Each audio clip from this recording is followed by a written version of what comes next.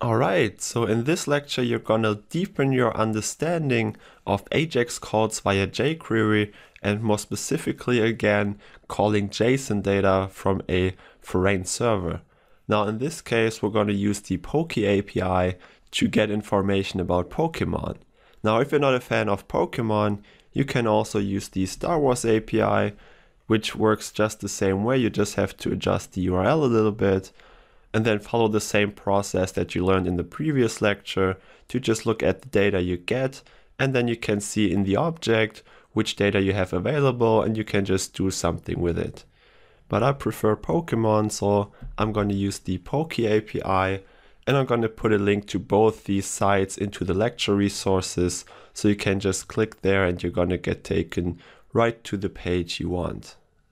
Now you can already see part of the URL here, which is http://pokeapi.co/API/v2 for version 2. And then for example, you could go ahead and append Pokemon/1 here. And that's then going to give you Bulbasaur, the first Pokemon in the series.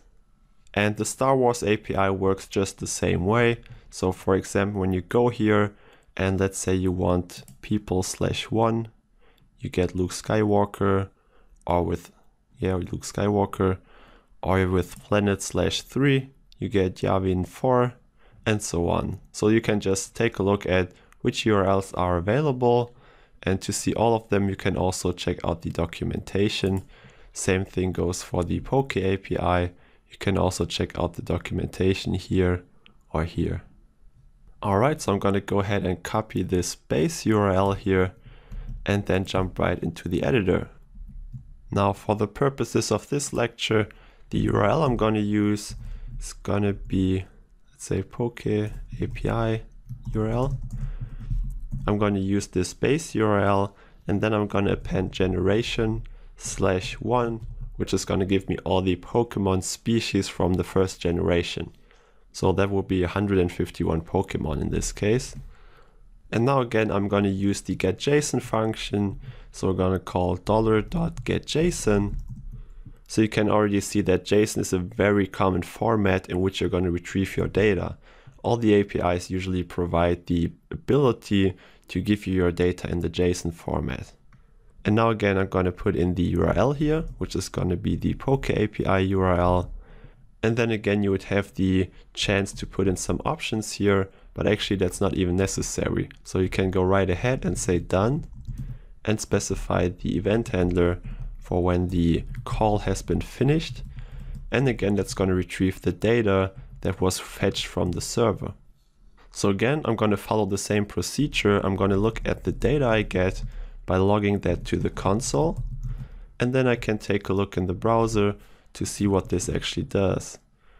So let's open up the developer console here and then take a look at this object we get. So you can see here we have name generation 1, we have Pokemon species, which is an array of 151 Pokemon species. This is not really the Pokemon array, it's Pokemon species. I'm not exactly sure what they mean by that, but it's not the usual order in which you have your first 151 Pokemon. So the order is a bit different, but you still get all the 151 Pokemon from the first generation. So this is the object or the property that I'm interested in. So let's take a look at what we have in there. So we have 151 objects with a name. In this case, the first one is Bulbasaur again, and a URL to get more information about that species. So for this lecture, I'm only going to use the name here. And then in the next lecture, I'm also going to extend this by using the URL that we get here to extend our little app and to provide more information about each Pokemon. So in the next lecture, we're going to have to do another call, another GET request in JSON format to retrieve more information from this URL that we actually get from the first request. But for this lecture, I'm going to keep it a bit more simple and only use the name for now. So let's go back into the editor. So first of all, I'm going to iterate through the Pokemon species array by using $.each again, and then I'm going to pass in which object or array in this case I want to iterate over, which was called data.PokemonSpecies. And then I'm going to define the function which is going to iterate over each of those. So that gets the index again, and then the actual Pokemon, or Pokemon species to be exact. And then I'm going to save the name for each of those. So I'm going to say Pokemon.name. But I actually want to capitalize the first letter in the name because they're all lowercase in the data we get. So let's say char at 0 dot to uppercase, and that's going to capitalize the first letter in the name, and then I'm going to append the rest of the name by using Pokemon.name.slice1, which is going to give me the rest of the string without the first letter. So this will now give me the name with a capital first letter. And now let me go ahead and add a new div to the index.html file here in which to put all the contents. So let's just rename this from Flickr to Pokemon, and then I can use that in here. So I'm going to say in each iteration I'm going to create a new paragraph tag by calling $ and putting in a paragraph tag here. So that's going to create a paragraph element. And then I'm going to set the HTML of that paragraph to, let's say, Pokemon species number index is name. Or actually I have to go with index +1 because I don't want to print that to the page with a 0 index, but I want to start at 1. And then I'm going to append this paragraph to our Pokemon div.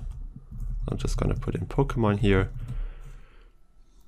So this will now, for each of those 151 Pokemon species, it's going to get the name and capitalize the first letter. Then it's going to create a new paragraph tag, which will print the name of that Pokemon species, and it's going to add that to the page. So let's now take a look at this. Alright, so you can now see we have Pokemon species number 1 is Bulbasaur, then Charmander, Squirtle, and so on. So you can see the evolutions are not shown here, they're shown somewhere further down the page. Like for example, here you have Charizard, so they're not in the usual order you would expect. But of course you can try around and get to know Ajax a little better as well by looking at the documentation and see how you can fetch the data about a specific Pokemon. Let's actually go ahead and also add an event handler again for the fail event. So if the request doesn't succeed, you can then again call fail here and pass in a function or an event handler which will execute if the request was not successful. So you could log that to the console to be able to debug that and see that your request actually failed. So let's say request to Poke API failed. And by the way, you can also add an event handler that's going to be executed in either case, so whether the request was successful or not, and you can do that by calling a function which is called always. So done will be executed if the request was successful, fail will be executed if it was not successful, and always will be executed in either case. So in here I'm just gonna log Pokemon is awesome, and you could of course print something else. Now this will be executed in every case. So let's take a look now at the browser, and you can see that it will now print this even though it also performs whatever action I defined in the done block. So if the request was successful like it was in this case. Now in some cases you may find that your call is not successful for some reason, even though you haven't actually changed anything. And that might be because the Poke API server is not currently reachable. So it's a free project and there's not a lot of budget for it. So sometimes the server may be down or overloaded, but still it's a good way to try out Ajax with JQuery by just calling the API because it's completely free and public. You don't need any API key or something like that. Alright, so that's all I want to cover in this lecture. And in the next lecture, we're going to extend this by also using the URL that is given in the data that we get. so that you can click on one of the Pokemon here, and then it's going to display more info about that particular Pokemon. So I hope you had fun coding along in this lecture, and that you've also deepened your understanding of how to perform JSON requests from JQuery. So thank you again for watching this lecture, and I will see you again in the next one.